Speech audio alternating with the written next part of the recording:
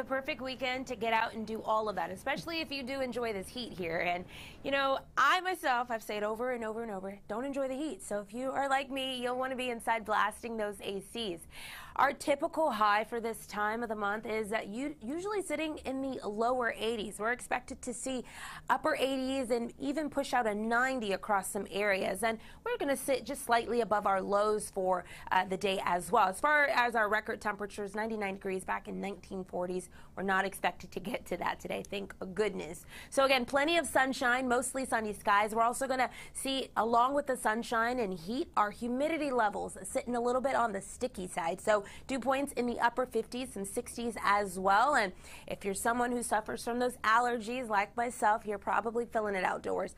Pollen levels sitting in a moderate standing, UV index sitting very high. So at a level 9, making sure to take those breaks from the sun, drinking lots of water, and getting that sunscreen on of SPF of 30 or above, and that air quality sitting at an unhealthy level. So if you're someone who suffers from respiratory issues, you would want to just make sure that you are limiting your time outdoors for today. For the rest of us, our boat and beach forecast looking really good for today. We have no advisories in place. Notice along the coast there, those temperatures are expected to also be near that 90 mark, so above normal for this time of the year. One of the issues here is going to be that rip current. It's sitting at a moderate to a high standing. So if you had plans on taking a dip in the water, making sure to do so around a lifeguard. Our water temperatures starting to warm up as well. We're seeing them near that 70 mark.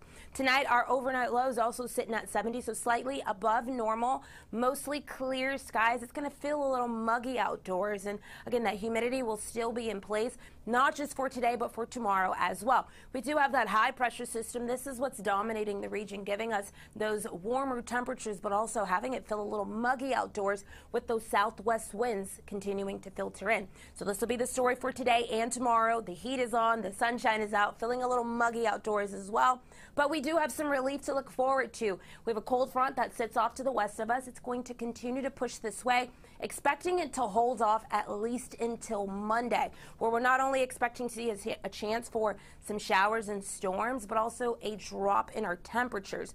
By the second half of Monday, we're expecting those showers to be gone, high pressure swinging back in place, bringing us some more of those bright skies, and that humidity levels will start to drop. So again, getting through our first official weekend of the summer season, and it's expected to be the warmest weekend of the month so far here across the tri-state. So 90, perfect day to get out and enjoy some of that outdoor activities. Expected to see some rain on Monday, temperatures dropping back down near normal, and we'll see that from the middle towards the end of next week. Temperatures warming up, but also plenty of sunshine in place as well.